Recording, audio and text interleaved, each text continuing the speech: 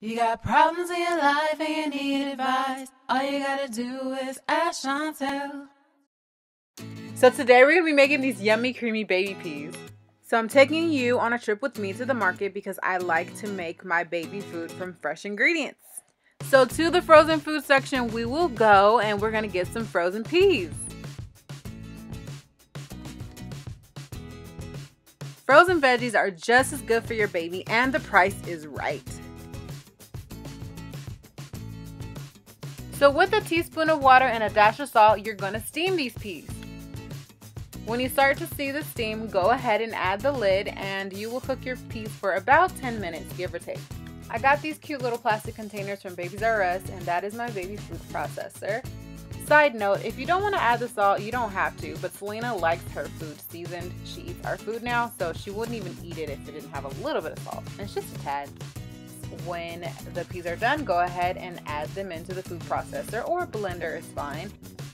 And I also add a little bit of water to it to make sure that it will be nice and pureed.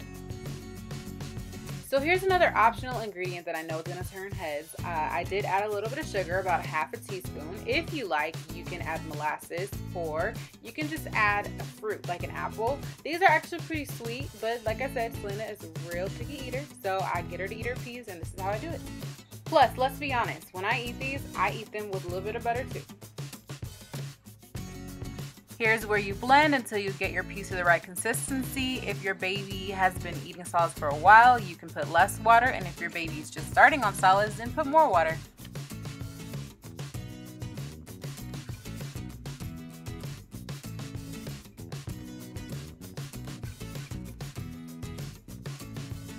Now it's time for the containers. Once you have the right puree, you're gonna go ahead and add to your containers. These, like I said, I got at Babies R Us and they freeze very well. I got 6 in a pack and it actually came with a tray for storage. It's pretty awesome.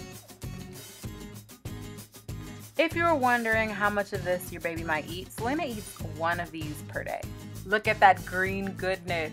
So some of this I will freeze and some of it I will put in the refrigerator to give to her when she goes with her babysitter. And I add the peas with some sweet potato because she loves sweet potato, and this combination is really good and she will eat it just like this.